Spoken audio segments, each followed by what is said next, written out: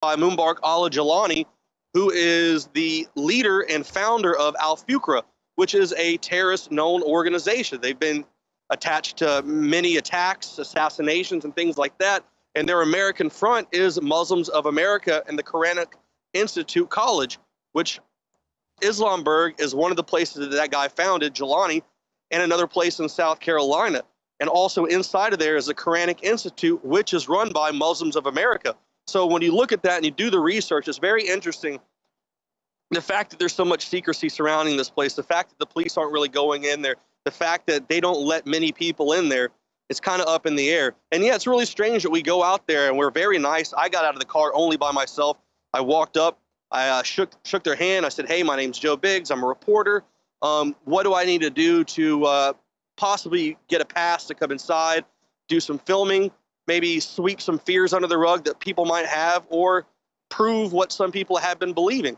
The guy took my name and number down, and hours later, I get a call from this terrorism task force in Binghamton, New York, and the guy said he was with the New York State Police, and he was calling in regards to the fact that they were curious as to why I would go investigate this place. You know, meanwhile, while this is happening, the attack in San Bernardino was just now starting to kick off. So with these things happening, the Paris attacks, the wide open borders, the refugees coming in, not being vetted, the FBI saying that they're not being vetted, yeah, there's cause for concern, and there's a reason that we should go out and investigate these places to make sure that there's nothing shady going on. And another interesting fact is, yes, you know, I gave my phone number and name at Islamberg to those guys to hand off to their PR guy. How they got Josh's number is beyond me. You know, me and Josh were sitting down getting ready to have dinner, and his phone rang, and he looked at me, and his mouth just kind of dropped open. His eyes got big. I bet. And he goes, yeah, how did you get my number? And he just kind of looks at me again, shocked. And he's like, well, how did you get my number? And the guy on the other end said, hey, you know, we're the police. You know, we have our tactics, we have our ways. We can't tell you how. We just know you're there with Joe Biggs, and you guys were at Islamberg today. And their conversation was shorter. Mine was maybe 5-10 minutes long. But, you know, definitely some interesting things going on. The fact that they want to question us for going to look at this when we know that there's a problem going on in our country, and it's growing steadily every day. All right, we need to take a quick break. We'll be right back. We're going to continue this conversation with Joe Biggs right after the break, and this investigation into possible radical jihadist training camps right here in the United States of America. INFOWARS Nightly News will return right after this. Don't want to miss it. Stick around.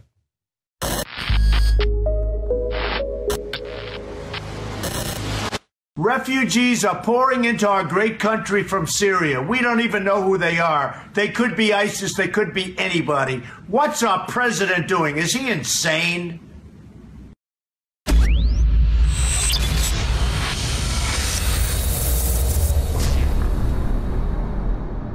Shane Steiner's involvement with InfoWarsLife.com truly happened in an organic way. I went to high school with Shane, his brother, knew his parents well, and he was visiting the office once, hadn't been to the office in years, and said, wow, I notice you're making and selling supplements. Do these really work? Because I've tried a lot of supplements as a workout enthusiast, and I really think most of them are hype. And I said, here, take some home, try it. Well, a few weeks later, he came in blown away and said, I want to buy 3 boxes of this stuff to give my friends and family. It's simply amazing. He said, why does it work so well? And I said, listen, go to InfoWarsLife.com, watch the informational videos with Dr. Group and others. They understand how it all works. I know that it works for me. That's all I understand. The science, the facts, the research, people's testimonials, they're all on InfoWarsLife.com. You can check it out for yourself. I wanted to go to the gym. I wanted to push myself and work out harder, and that led to me being able to come out and do stuff like the barefooting and the surfing and stuff like that, which I've never done. I never would have done that 2 years ago. Shane has said over and over again, more than just libido and energy, it made him want to get into the gym more. It made him want to get in better shape. And believe me, the Steiners have amazing genetics. His brother is a world champion steer wrestler. His dad, Bobby Steiner, is a famous world champion bull rider. They've got natural genetics. But when you added this to the mix, in Shane's own words, it took him to the next level.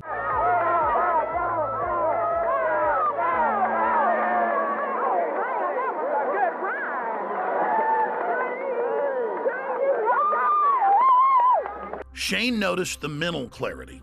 Bobby was able to work out longer and gain muscle mass. He's already completely shredded. I gotta admit, for me, the biggest effect has been libido.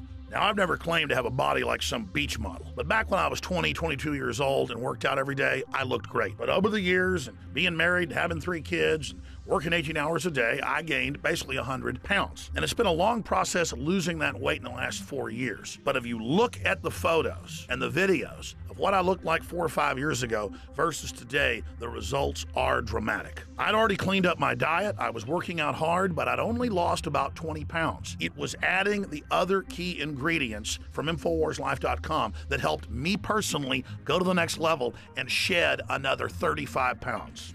This has actually made me feel so good that here lately, about a year ago, I started training jiu-jitsu, and that kind of led to doing some boxing and kickboxing. I mean, it's amazing that 2 years ago, I was on the couch and couldn't even tie my shoes, and now I'm training with MMA fighters and just doing stuff that I never thought that I would be doing ever again. So Super Male Vitality has allowed me to do some amazing things, and if it has those kind of effects for me, I know that it will do great things for you. So just try Super Male Vitality. I promise you, you'll love it. And finally, let's look at Anthony Gucciardi, InfoWars.com reporter. He also works with Dr. Group and others, helping develop the newest, most cutting-edge, high-quality supplements. Let's take a look at what happened when he tried to barefoot ski for the first time with the Steiners. And remember, we're not making fun of him. He had the will to get in the arena, and he's lost more than 10 pounds in the last few years of fat and gained more than 10 pounds of muscle. And Anthony chalks it up to Super Male Vitality as well.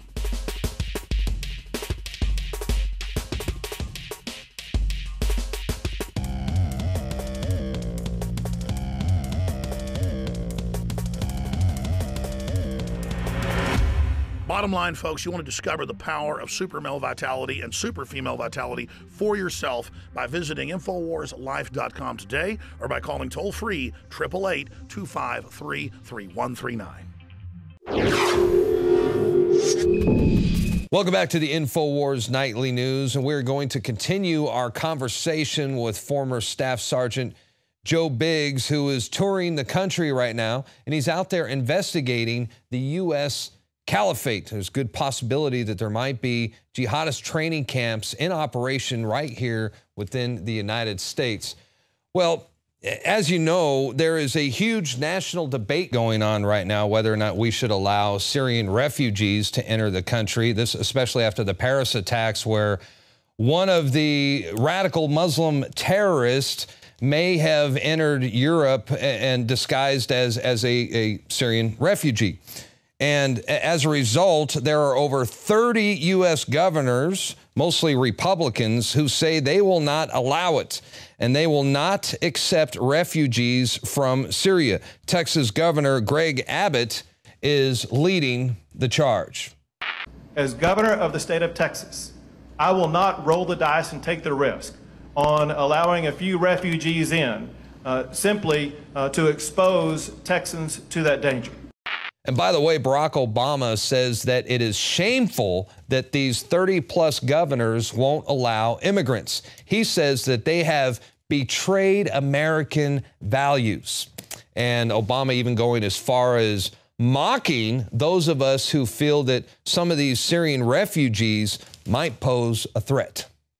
These are the same folks oftentimes who suggest that they're so tough that just talking to Putin or staring down ISIL or using some additional rhetoric somehow is going to solve the problems out there. But apparently they're scared of widows and orphans coming into the United States of America as part of our tradition of compassion. You know, first they were worried about the press being too tough on them during debates. Now they're worried about 3-year-old orphans. And I can't wait to get Joe Biggs' reaction to that one. You heard the president. He says that you are overreacting, or that you must not be very tough if you are worried about 3-month-old orphan refugees. What do you think about that? I mean, this is the same thing that we went through last summer, Darren, when there was this huge influx of migrants, illegal aliens, whatever you want to call them. I'm not trying to be politically correct at all, but whatever you want to give them, you know, their name. That huge rush of people coming through the southern borders. And they used the same narrative last time. The president came out everyone came out on the Democrat side and said these are young babies and women who need shelter. They need a place to live. And then myself, Jakari Jackson, Josh Owens, Kit Daniels, all of us have been down there, and they are grown men with gang tattoos on their face for the most part. So this whole, oh, we're going to deny these babies from coming in, negative, that's a small part. Yeah, there's some families out there that want to come through and start a new life based off of ridiculous wars that have been started. I can understand that. But until we come up with a better process to vet these individuals, we've got to shut the borders down. We can't let people through because we've seen what happened with the illegal aliens coming through the southern border. You've got that lady over in California that got killed. You've got all kinds of instances where people that were multiple sex offenders, criminals, killers, murderers, whatever, coming through and committing more crimes. Well, Joe, except these people are radicalized jihadists. That's right. And you're the guy that proved just how easy it is for ISIS or any other potential terrorist to enter the country when you dressed up like an ISIS militant who just beheaded someone on the Mexican side of the Rio Grande River before you walked right into Texas, making Border Patrol, in my opinion, look like a total joke. So the borders are wide open. What do you think about Donald Trump's plan to build a wall to keep the border secure? I mean, in some ways it's going to work, you know, but at the same time, people are smart. People find a way around everything. You know, just like when I was in Paris, I was able to maneuver around and find a way past police to be able to get that shot of the dead ISIS jihadi. Or so Obama shipping him in. Obama ships them in on airplanes. I mean, exactly. When we put a wall on the north side, we could put a wall right here across from Canada. It's not going to matter when they're being flown in on UPS trucks or whatever and dropped off to parts unknown. And like you were saying earlier, you know, Greg Abbott and all these governors can stand up and say, hey, no refugees in my state. But as long as one state allows them to come in, they will get in to all the rest and spread through. I mean, that's just the truth of it. Well, look, I don't know if Obama has lost his mind or if he is completely incompetent or if he's purposely trying to destroy this country. Joe Biggs, closing comments. Liberalism is terrorism.